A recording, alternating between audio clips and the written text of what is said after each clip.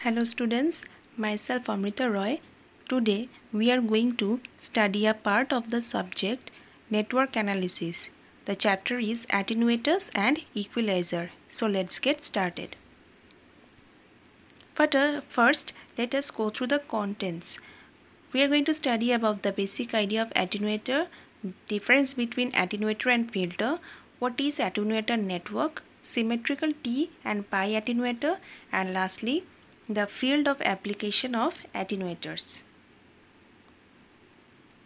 Basic idea of attenuator. An attenuator is an electronic device that reduces the power of a signal without appreciably distorting its waveform. An attenuator is effectively the opposite of an amplifier, though the two work by different methods. While an amplifier provides gain, an attenuator provides loss or gain less than 1. Difference between attenuator and filter. An attenuator reduces the magnitude of the voltage or current entering its terminals by a constant amount at all frequencies and is usually constructed using pure resistors. Attenuators are also used, for example, at the input of an electronic instrument in order to reduce a voltage or current to a value which can be handled by the instrument. A filter is a circuit which attenuates certain frequencies while allowing others to pass with very little attenuation. So, what is an attenuator circuit? An attenuator network must fulfill the following conditions. It must give correct input impedance, it must give correct output impedance, and lastly, it must also provide specified attenuation. So, in general, attenuation is expressed in decibel as follows. That is, capital D equals to 10 log base 10 mod value of P input divided by P output, where D is the attenuation in decibel. But we can express attenuation in Nipper as follows. That is, capital D equals to 20 log base 10 root over of P input by P output. That is equals to 20 log base 10 into capital N, where N is the attenuation in Nipper. So, we can rewrite N as antilog base 10 D by 20. So, first one is the symmetrical T attenuator. In the given circuit, we can see that R0 is connected in series with R1 by 2, which is connected in parallel with R2. And again, the last two resistances R1 by 2 and R0 are connected in series with each other, which is connected in parallel with R2. So, in the circuit, we have total 5 resistances, one supply voltage, and the current is dividing as I1 and I2. So, according to the current divider rule, we can write the equation of I2 as I1 multiplied by R2 divided by R2 plus R0 plus R1 by 2. But for symmetrical networks, we know that capital N is equals to I1 by I2, which is giving us R0 plus R2 plus R1 by 2 divided by R2. Now, for properly terminated network, input impedance is given by R input equals to R0 equals to R0 plus R1 by 2 parallel to R2 plus R1 by 2. That is, basically we are writing the equation for the resistance by calculating by properly following the circuit. So, if we want to calculate the input resistance, we are going to see which resistances are connected in series and parallel and rewrite the equation by looking at the circuit. That is, after rearranging the equation, we will rewrite the equation of R0 as R2 multiplied by R0 plus R1 by 2 divided by R0 plus R2 plus R1 by 2 plus R1 by 2. From equation 2, if we substitute 1 by N for R2 divided by R0 plus R2 plus R1 by 2, we will get R0 equals to R0 plus R1 by 2 divided by n plus R1 by 2. Now if we cross multiply capital N, we will get n R0 equals to R0 plus R1 by 2 plus n into R1 by 2. Now on the left hand side of the equation we will keep the coefficients of R0, and on the right hand side of the equation we will keep the coefficients of R1.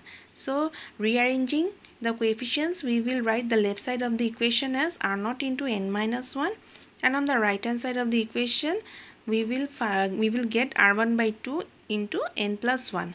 So R1 by 2 equals to R0 into n minus 1 by n plus 1. So from equation 2 we can write nR2 equals to R0 plus R2 plus R1 by 2. Now if we cross multiply 2 on left hand side, and if we write the coefficient of R2 on the left side of the equation, we will get R2 into n minus 1, and that will give us R2, and on the right hand side of the equation we will keep the coefficients of R0 only. So we will write it as R0 plus R0 into n minus 1 divided by n plus 1. Now if we cross multiply n plus 1 on the left hand side, we will get R2 into n plus 1 into n minus 1, that is R2 into n square minus 1, that is we will write in the a square minus b square format, which will give us on the right hand side, if we keep the coefficients of R0 on the right hand side of the equation, R0 into n plus 1 plus R0 into n minus 1. Now R2 equals to R0 into 2n divided by n square minus 1. So equations A and B are called the design equations for a symmetrical T attenuator. Next is symmetrical pi attenuator. In the circuit we can see there are 5 resistances present. The middle resistances are doubled, that is 2R2, and R0, R1 and R0 are kept in parallel with 2R2 resistances. So the characteristic impedance is a pure resistive value, that is R0, and propagation constant is given by gamma equals to alpha.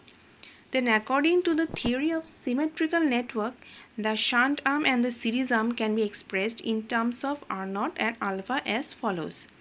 So in the first equation we will write R1 equals to R0 into hyperbolic sine alpha, and the second equation we will write as 2R2 equals to R0 divided by hyperbolic tan of alpha by 2. Now simplifying equation 1, we will get R1 equals to R0 into, if we substitute the value of hyperbolic sine alpha, we will get e to the power alpha minus e to the power minus alpha whole divided by 2. Now we know that capital N equals to I1 divided by I2, that is equals to e to the power alpha.